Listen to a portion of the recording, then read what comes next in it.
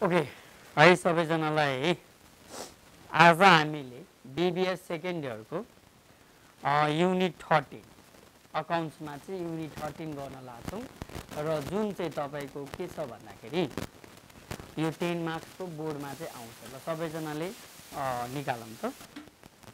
So unit 13 को आज तपाईँहरूलाई गराइरहेको छु र केही कन्फ्युजनहरू भयो भने तपाईँले चाहिँ कमेन्ट गर्नु होला, म तपाईँको कमेन्टको चाहिँ रिप्लाई गर्छु। र कसैले ट्युसन पढ्न खोज्नु भएको छ भने हाम्रो फिजिकली अनलाइन र कम्पिटिसन चाहिँ स्टार्ट भएको छ।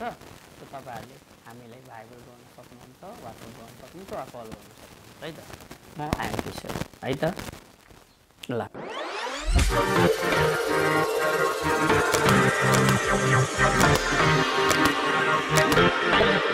सेकेन्ड इयरको लागि अब हामीले के गर्न गइरहेछौँ, युनिट 13 मा हेर्नुहोस् है सबैजनाले। युनिट 13 मा चाहिँ हामीले कस्ट भोल्युम प्रफिट एनालाइसिस भनेर सबैजनाले पहिला चाहिँ यो चाहिँ टपिक दिउँ है त। Okay, so cost volume profit एनालाइसिसबाट चाहिँ बोर्ड इक्जाममा चाहिँ तपाईँको 10 मार्क्सको चाहिँ सोधिन्छ है। ल हेर्नु त, तपाईँको 10 मार्क्सको सोध्छ यहाँबाट है। र यसमा चाहिँ तपाईँले गर्नुपर्ने चाहिँ 5 वटा क्वेसन हुन्छ र एउटाको 2 मार्क्स हुन्छ। ल सो सबैजनाले पहिला सुरुमा चाहिँ फर्मुला लेख्नु त। फर्मुलामा यसमा चाहिँ तपाईँको 1 मा चाहिँ बीपी युनिट्स निकाल्नु भनेको हुन्छ है। बीपी युनिट्स भनेको एफसी अपन एस माइनस भी भनेर दिएको छ। ल हेर्नुहोस् त, फर्स्ट फर्मुला भनेको तपाईँको यो भयो। सेकेन्ड फर्मुला भनेको बीपी इन रुपिज। ल हेर त, बीपी इन रुपिज गर्नको लागि एफसी अपन पीवी रेसियो गर्नु होला। सेकेन्ड चाहिँ हाम्रो फर्मुला यो भयो। र सबैजनाले ध्यान दिनुहोस्। अब थर्डमा चाहिँ पीवी रेसियो कसरी निकाल्ने? पीवी रेसियो भनेको 1 माइनस भी बाई एस और difference in profit upon difference in sales. ल यो चाहिँ सबैजनाले पहिला सुरुमा लेखौँ है त। फर्मुला चाहिँ तपाईँको यो भयो। यहाँबाट हामीले जम्मा 7 देखि 10 वटासम्म फर्मुला पढ्नु पनि हुन्छ। त्यस पछाडि तपाईँको आउने भनेको त्यहीबाट हो। ल सो तपाईँको पीवी रेसियोमा चाहिँ 1 माइनस भी बाई एस गर्दा नि भयो, वा difference in profit upon difference in sales यो वाला पनि तपाईँको सोध्न सक्छ। सीएमपीयू भनेको कसरी निकालिन्छ? SPPU minus भीसीपीयू। हेर्नुहोस् है त, यसको अर्को फर्मुला चाहिँ हाम्रो यो हो। हजुर, difference in profit upon difference in sales. अब 5 नम्बरमा हेर त, भीभी रेसियो पनि तपाईँलाई कहिलेकाहीँ भन्छ। सो भीभी रेसियोको लागि कस्ट अपन सेल्स इन्टु 100। ल यो चाहिँ तपाईँको के भयो? भेरिएबल कस्टको भीभी भनेको भेरिएबल कस्ट भन्दा नि हुन्छ। यसको रेसियोलाई निकाल्नलाई चाहिँ तपाईँको भनिरहेछ। ल हेर्नु सबैजनाले ध्यान दिनु।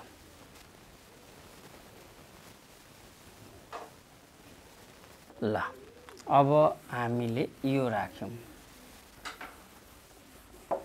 अब तपाईँको कहिलेकाहीँ के सोधिन्छ भन्दाखेरि तपाईँको मार्जिन, ल लेख त कति 5 सम्म भयो है। 6 मा मार्जिन अफ सेफ्टी।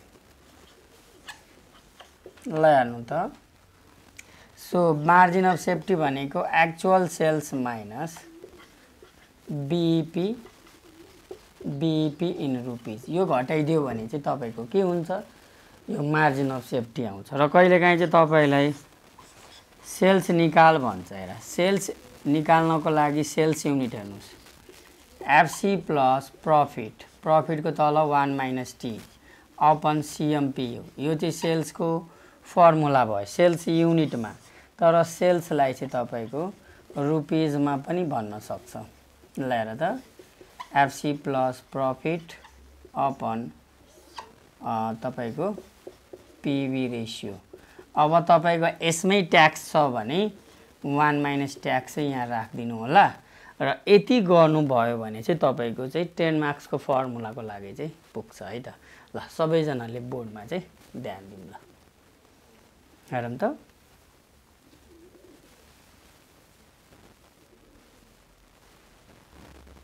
तपाईको एफसी भनेको फिक्स कस्ट, एफसी भनेको फिक्स कस्ट, पी भनेको प्रफिट,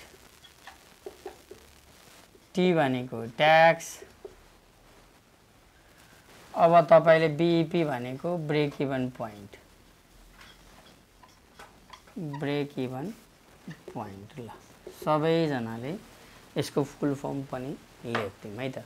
हामीलाई चाहिने भनेको यो हो, फर्मुला लेख्ने र त्यसको फुल फर्म के हो हामीले यहाँ देखाउनु पर्छ। हेर्नुस् त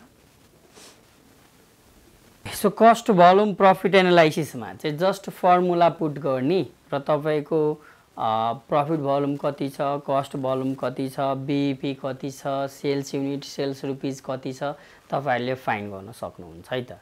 सो आज हामीले 2077 को भनेको फर्स्ट क्वेशन 4 नम्बरमा दिएको छ, 3टा थ्योरी छ। चौथो क्वेशन चाहिँ हामी गर्न गइरहेका छौं फर्स्टमा, जसमा चाहिँ तपाईलाई भेरिएबल कस्ट रेशियो निकाल्नु पनि भनिरहेछ है त। र क्वेशनहरु भनेको म थम्बनेल्समा राख्दिन्छु है त। ल सो अब हामीले यसलाई चाहिँ मेटे।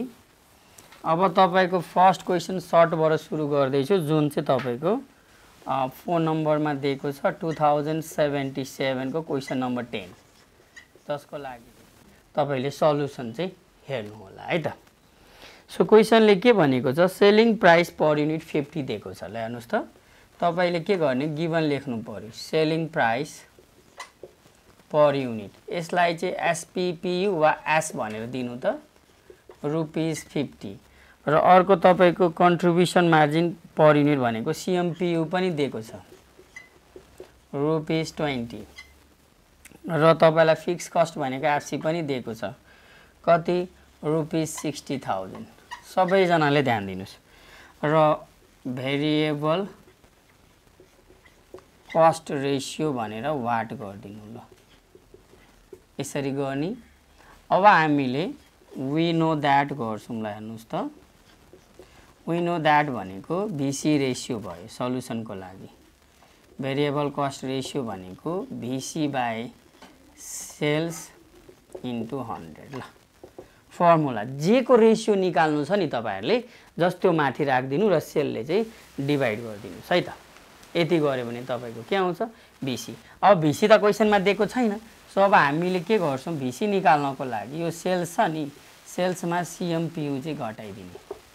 सेल्स भनेको 50 थियो, भिसीपीयू 20, सो तपाईको 30 भनेको के आयो भेरिएबल कस्ट। So 30/50 into 100। ल सल्भ गर्नु त कति आयो तपाईहरु। सो 30/50 इन्टु 100 गरौँ। यो तपाईको भेरिएबल कस्ट। जहिले पनि रेशियोहरुलाई पर्सेन्टमा राख्दा हुन्छ र तपाईले डेसिमलमा राख्नु भयो भने पनि हुन्छ है त। सो तपाईको यो 60% आयो। ल यति गर्नु भयो भने तपाईहरुले 2 मार्क्स चाहिँ पाउनुहुन्छ र 2 मार्क्समा त्यस्तो डिपली आउँदैन, सजिलो सजिलो हुन्छ। सो सबैजनाले कपी गरौँ है त। ओके, के कन्फ्युजन छ भने तपाईहरुले पनि मलाई भन्नु है। ल कपी गरौँ है। 2075 नम्बर वाला छ 2074 को क्वेशन नम्बर 8। ल सबैजनाले सल्युसन चाहिँ लेखौँ है। यसमा चाहिँ फिक्स कस्ट दिएको छ, सेलिङ प्राइस दिएको छ, भेरिएबल फिक्स कस्ट। अब गिवन हामीलाई चाहिन्छ हेर्नु त। सो गिवनको लागि फिक्स कस्ट भनेको एफसी तपाईको दिएको छ 1,75,000 है र सेलिङ प्राइस भनेको एस ₹60 पर युनिट र भेरिएबल कस्ट भनेको भी 25। अब तपाईलाई निकाल्नु पर्ने ब्रेक इभन युनिट्स भनेको छ। ब्रेक इभन युनिट्स हेर्नुस् है। ब्रेक इभन युनिट्स भन्नु, ब्रेक इभन पोइन्ट भन्नु, सेल्स युनिट भन्नु एउटै कुरा हुन्छ। सो तपाईले यसमा प्रफिटहरु छैन, केही गर्नु पर्दैन, वी नो दैट गरौँ। ल अब तपाईले बी ब्रेक इभन युनिट्स भनेको जुन एफसी छ नि त्यसलाई एस माइनस बीले डिभाइड गरिदिने हेर्नुहोस् त एस माइनस बीले तपाईँले डिभाइड गर्नु सो एफसी भनेको 1,75,000 एस भनेको 60 भेरिएबल भनेको 25 ल सल्भ गरौँ त कति आउँछ यो चाहिँ तपाईँको एन्सर भयो सो हामीले जहिले पनि तपाईँको गर्दाखेरि चाहिँ मेन कुरा चाहिँ ध्यान दिनुपर्ने यसमा के हुन्छ भन्दाखेरि फर्मुला चाहियो फर्मुला भइसके पछाडि तपाईँलाई गिभनहरू गर्नलाई केही गाह्रो हुँदैन सो ल सबैजना गरौँ कति आएला भनौँ त सो हामीलाई 60 बाट 25 घटाउनु र डिभाइड गरिदिनुहोस् त ल 5000 युनिट्स आउँछ है त किनभने युनिट्समा भनेको छ त्यही भएर हामीले के गर्छौँ यसलाई युनिट्समा चाहिँ राख्छौँ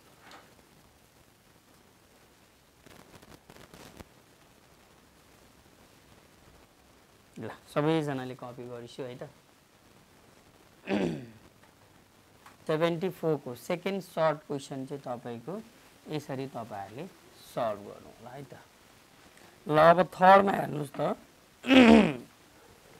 ल सबैजनाले 2070 भनेको 6 वाला हेर्ने है सो तपाईको सल्युसन लेखौं र यसमा तपाईको हेर्नु त फिक्स कस्ट दिएको छ कति 1,75,000 नै दिएको छ र सेलिङ प्राइस भनेको 60 दिएको छ र भेरिएबल कस्ट भनेको B25 दिएको छ सिमिलर क्वेशन छ तर यसमा तपाईको बीवी रेशियो निकाल्नु पनि भनिरहेछ हेर्नुस् है त सो तपाईको बीवी रेशियो भनेको भेरिएबल कस्ट को रेशियो निकाल्नु सो व्हाट गरौँ वी नो दैट फर्मुला लगाउने अब सो बीवी भनेको भेरिएबल कस्ट को लागि निकाल्नु पर्ने छ सो तपाईहरुले V by S into 100 गर्दिनुस् त भेरिएबल बाइ सेल्स into 100 ल निकाल्नुस् त कति आउँछ यति गर्नुभयो भने तपाईको 2 मार्क्स चाहिँ डन हुन्छ केही पनि छैन फर्मुला मात्र लगाउनु पर्यो सो भेरिएबल चाहिँ 25 थियो सेल्स चाहिँ 60 थियो अब यसलाई चाहिँ हामीले अब के गर्छौं डिभाइड गर्छौं सो 41 अनि into 100 41.67 डाउन आउँछ हेर्नुस् त फर्मुला जान्नुस् सल्भ गर्नुस् यति गरे पनि हुन्छ